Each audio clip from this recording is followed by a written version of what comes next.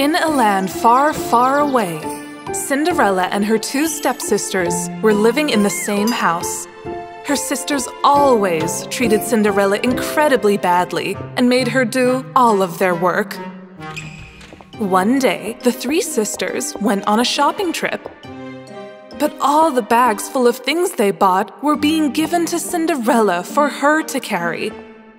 Ugh! Take this quickly, I can't feel my arms anymore. Her sister Cassandra said, "Hurry up, there are dozens of stores for us to visit, come."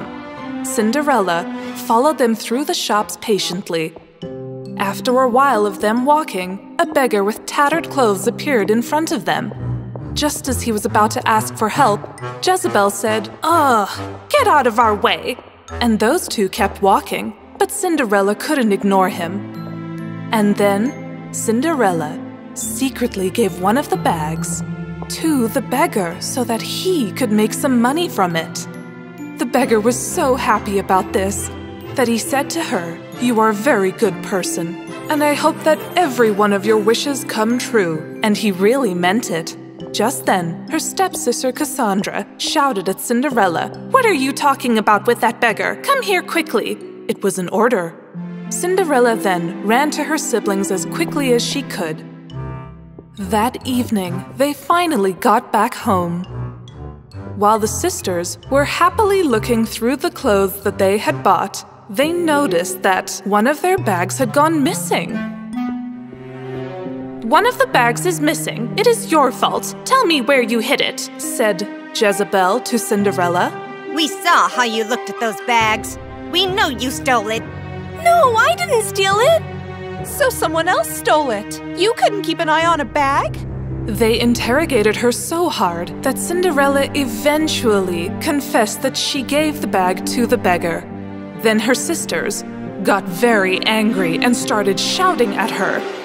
At that moment, somebody knocked on the door. It was the handsome prince of the country.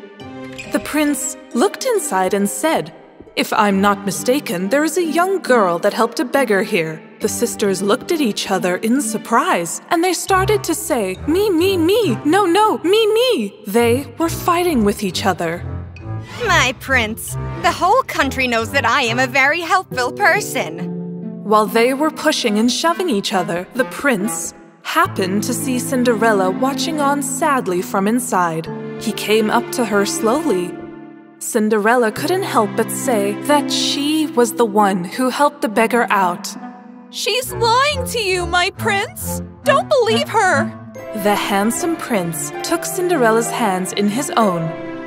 "She is not lying. I know that it's you, because I was the beggar." Cinderella held the prince's hands with both surprise and joy at what was happening.